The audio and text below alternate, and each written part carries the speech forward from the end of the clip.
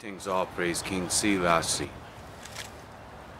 Speaking about the issue of the term called homosexuality. Homosexuality does not exist in nature. The problem goes back towards language. You know, if you're speaking with somebody about this and you say, you know, I don't believe homosexuality is natural. You know, in other words, I just don't believe in it.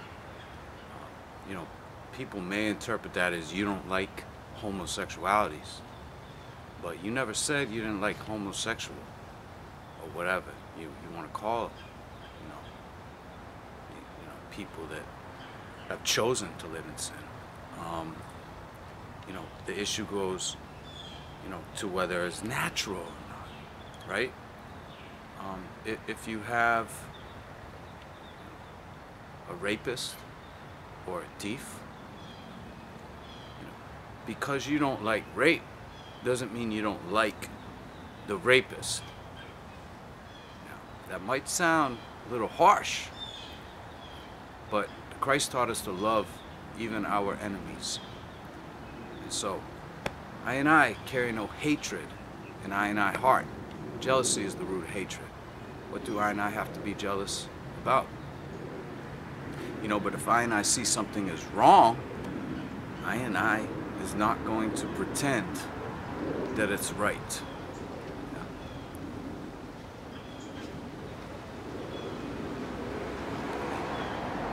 You really don't have to do that much thinking to find out that two men together is not cool.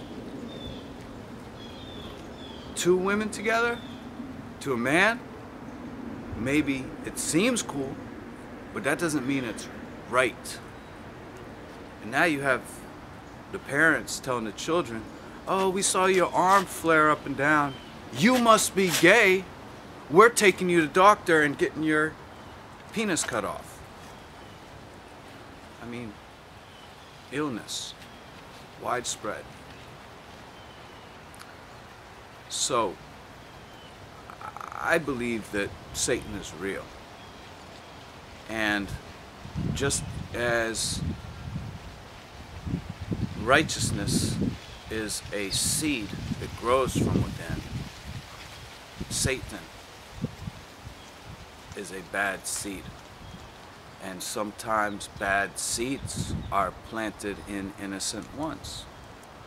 If you give a child a smartphone and say, oh, you know, have fun, that child may be getting some ideas that are not orthodox. You know, if you just do a simple search for a simple term in a simple search engine, you know, the images that come up are ungodly. And this is what's being shown to the children. And this is not a coincidence. Neither is the fact that the communication channels fail to disclose this reality. And as much as people are concerned about this lifestyle, they care so much about it that it seems to be everywhere. You know, the media fails to neglect to present this in an adequate format. You get bits and pieces, right? They'll shove it in because with the digital communication they realize, well, we got a population here in San Francisco that accepts this, so let's go ahead and publish it and put it out there. And then nobody says anything. And then they can turn around 10 years later and say, man, these kids we've been cutting their penises off for 10 years. Nobody said anything. And now it's taxpayer dollars. Not only pay for the children to have sex surgeries, but for inmates. So now people are just getting locked up just because they want to, you know, grow some breasts. Grow. So, you know, what is real?